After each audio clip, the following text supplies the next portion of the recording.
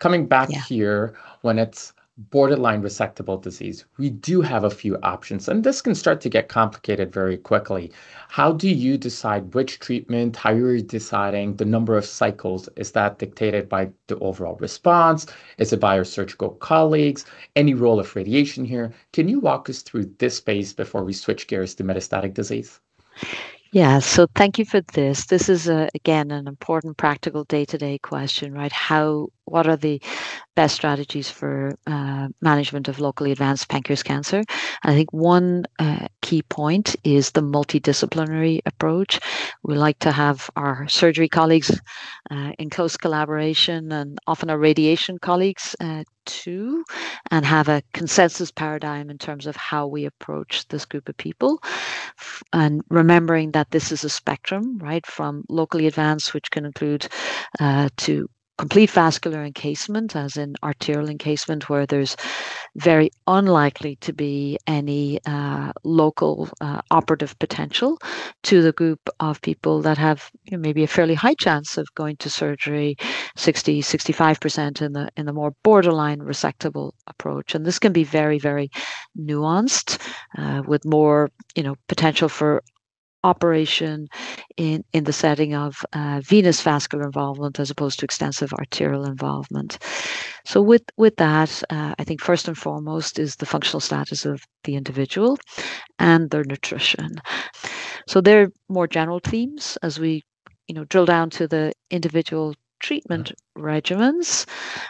We've choices, as you were alluding to, with modified FOLFIRINOX and gemcitabine and nab-paclitaxel, and potentially NALIRIFOX too these days, although data there is in the metastatic space. So, mostly for fit younger individuals, it'll be using modified FOLFIRINOX.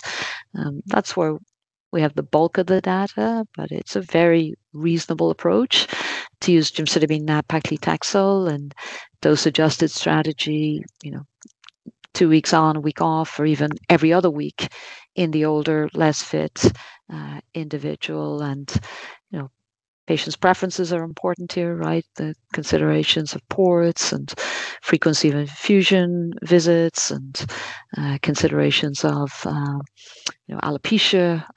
All of this factors into what might be an optimal decision. But I think weight in favor of gemcitabine nab-paclitaxel in the older and less robust population, and certainly strong weighting in the direction of modified FOLFIRINOX for the younger, fitter group of people.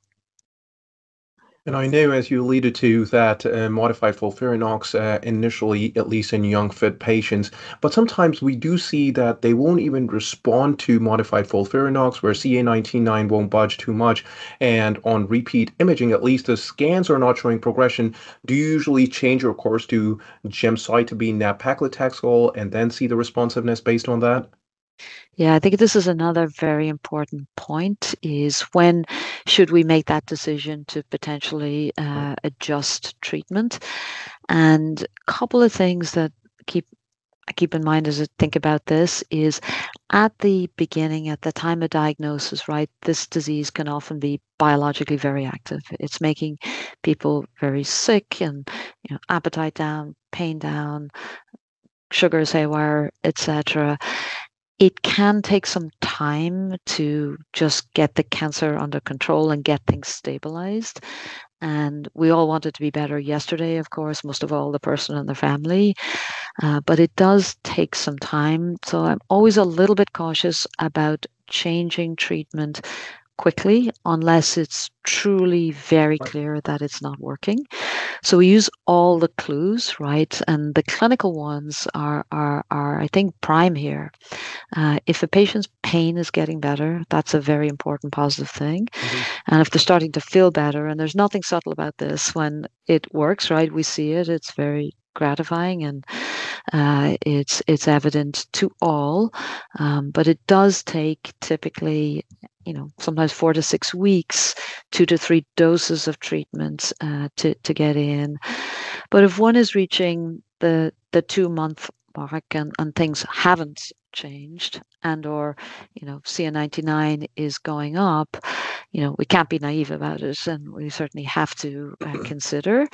And increasingly, I think there's comfort with that, and we know biologically too this makes sense, right? There's some tumor types or subtypes that can underpin differential response to treatment. We need to ideally know this up front, and that's another discussion. But I think increasingly there's going to be some selection using these tools to say that this person, apart from their clinical characteristics, is going to be perhaps better suited to receiving X regimen versus Y. We're not quite there yet.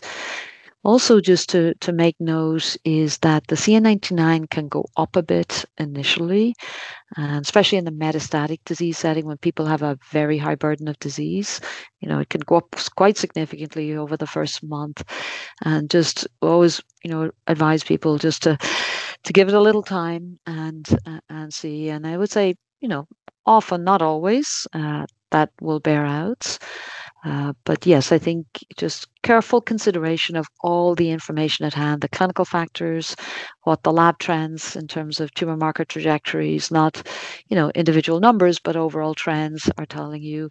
And of course, imaging, and just keeping in mind that imaging can lag a bit, especially at that first assessment point for the locally advanced and even in the metastatic setting.